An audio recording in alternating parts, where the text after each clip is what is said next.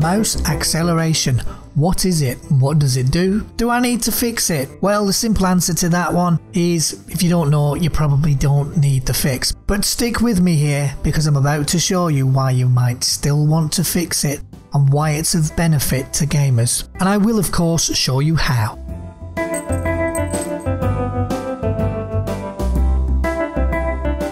Hello there guys and welcome. My name is ShavedApe and today I'm going to do my best to explain to you what mouse acceleration is and how you can fix it. So let's start with what it is. Acceleration is something that a lot of gamers aren't even aware of. And put simply, acceleration increases the speed of your mouse cursor based on the speed you move your mouse. Now it sounds like a good idea, but not for gamers. If you move your mouse from point A to point B, then you'd expect your cursor to do the same thing each time you move the mouse between those 2 points. With acceleration enabled, that doesn't happen because you'll vary the speed at which you move the mouse between those 2 points and end up with inconsistent aiming. Okay then, so on to the fix. You will need firstly to go to this website. I will put it in the description, and once there, download the latest fix by Mark. More information on how the fix works and how you can test it, etc. is also there for you, as well as included in the zip, but I'll try to quickly explain it for you anyway. Once you have the fix and you've extracted it, you'll be presented with something like this. You first want to check your text size to see what text size you're running. Now it is important as it will allow you to choose the correct file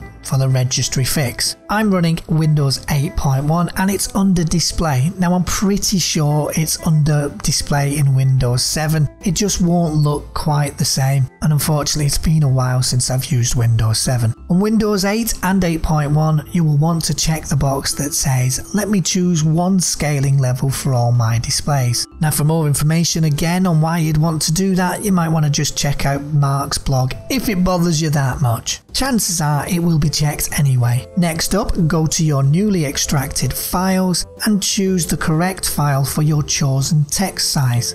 So for me, as you can probably see, it's 100%, which means I want this one. Double click it and click run or allow or whatever it asks you to allow it to happen. Now of course I'm not going to double click it because I have already applied the fix, but once you have, you will need to either restart or log off for it to take effect.